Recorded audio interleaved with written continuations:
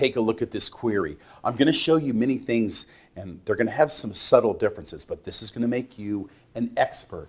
Take here, create table, employee table, new, as employee table with data and statistics.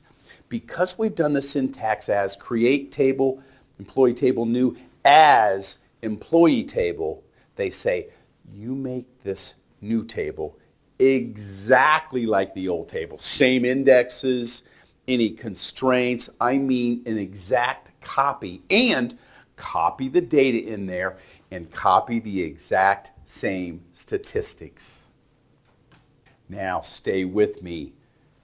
Here we say create table, employee table 99 as employee table, which once again means I want it to be an exact copy of that data definition, language, indexes, anything. It's exactly the same.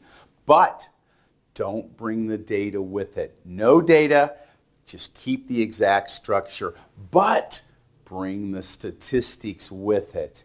Now this is interesting because you say, wait a minute, this other table might have had 1 billion rows. We've got a copy of the table structure, but we don't have any data in it. And you want me to bring the statistics?